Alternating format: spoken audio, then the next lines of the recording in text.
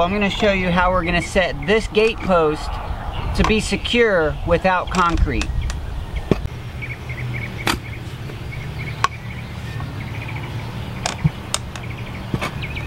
So this little gate is going to be a 6-foot span, a pretty lightweight gate between the two, so there's not going to be a lot of pressure on this post, but I do want it to be in there secure, and I don't want to have to pour concrete. The fence is running this way, so the gate will be this direction as well. That means that the pressure on this post, the weight of the gate, is going to be pulling this post that direction. I learned a trick on YouTube from a friend named Tommy Alderman. Tommy has a homesteading channel where he shows all kinds of cool homesteading tips and tricks and animals. Well, early on, several years ago, he did a video about how to set a corner post without concrete. I'm going to be using a similar method that he did for my gate post. Tommy learned this method from an old homesteader in his area that he called his mentor. He said that this method of securing a gate post without concrete was keying the post. The key is this old treated 2x6. The 2x6 is going to go perpendicular to the direction of the gate leaning. The gate is going to be pulling the post this direction, so we're going to put the key perpendicular. So with this old 2x6, I'm going to scribe a line in the soil, and we're tilting it on an angle so that that line will be up tight against that post. We're going to dig out, and we want this to be in there really secure. So now that I have my line, I'm going to dig a little bit out here so we can sink that in the ground.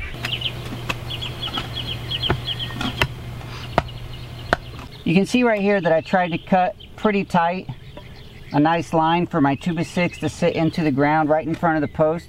But while we're here, I want to point out that the back side, which is the opposite direction of the force of the gate is going that way. That means the bottom of the post is going to be pushing into the bottom of the back side of this hole. When I was digging the hole, I tried to be very aware that the back side of this hole needed to be nice and straight and compacted. I didn't want to loosen that soil up, and I didn't want the hole to go at any crazy angles. It needed to be straight down so that post can sit right up against the back side of that hole. We're going to get this post set in the hole, right up against the back of that hole like I described. We're going to put a couple inches of soil in the hole, then we're going to take this dowel rod and tamp it in real nice and solid.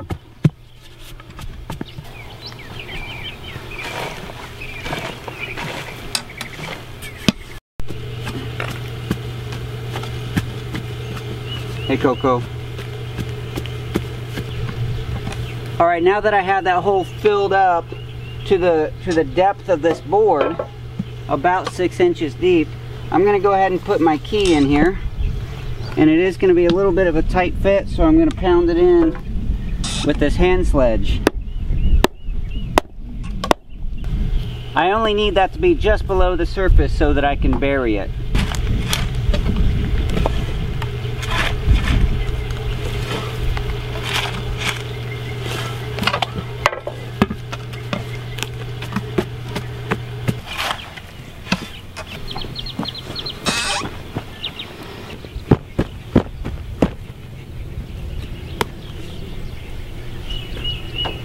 Well, there you go. That is one gate post that shouldn't move a whole lot once we get a gate put on here.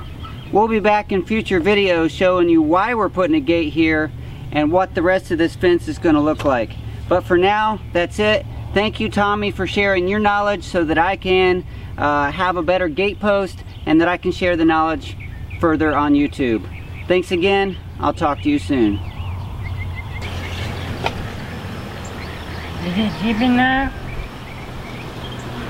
Nope, not deep enough. You gotta keep digging. Now don't make the hole wider. Just deeper, like this. Let me show you. Look, look.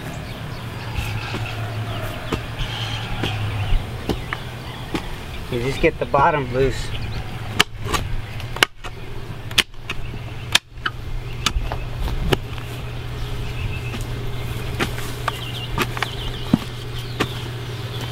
Once you get the bottom loose, then you use the post hole digger to dig it out.